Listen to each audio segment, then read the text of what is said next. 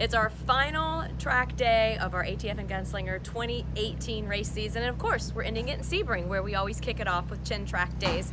Thank you again to Mark Hicks for choosing Hope for the Warriors, our favorite charity, to give to our veterans for this drive this Sunday. They're asking all the drivers to give donations as part of the holidays, and of course Andrew and Mike kicked it off with a nice donation for Hope for the Warriors. And if you want to give, hopeforthewarriors.org. Year-end giving is really big for veterans organizations like Hope. Also, I got to thank all of our platform partners that participated with us this year, and big huge thank you to Easy Line, because they're already back for 2019. So who else is going to be back in 2019? That's my little get to kind of get you guys interested to want to come back to ATF and Gunslinger Racing, because we have a really cool season in 2019. We're going to add 6 SVRA vintage race weekends right here in the good old US of A. So plus we're going back to Goodwood, more Chin Track Days.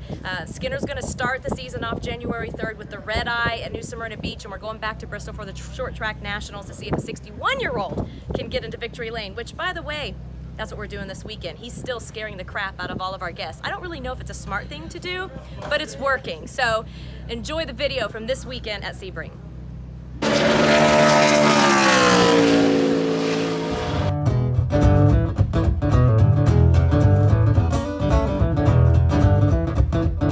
Man, it was incredible. Awesome. Thank you, Mike, Angie, Gunslinger, ATF crew.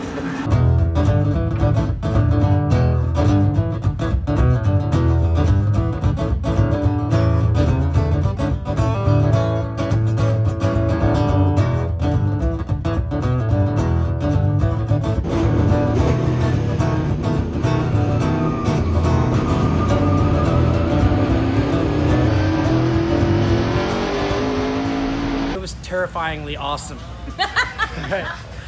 That's what that was. It's like you have no appreciation if you can watch a sport your whole life, but until you sit in that car and you actually hit those turns and those straightaways, and you can see how he's in total command, but at any minute you feel like anything can happen. You know what I mean? Now that you're done and you're okay, yeah, it was I'll awesome. tell you, I don't know why you did that. I wouldn't get in that truck with that man, and I'm married to him. Come on,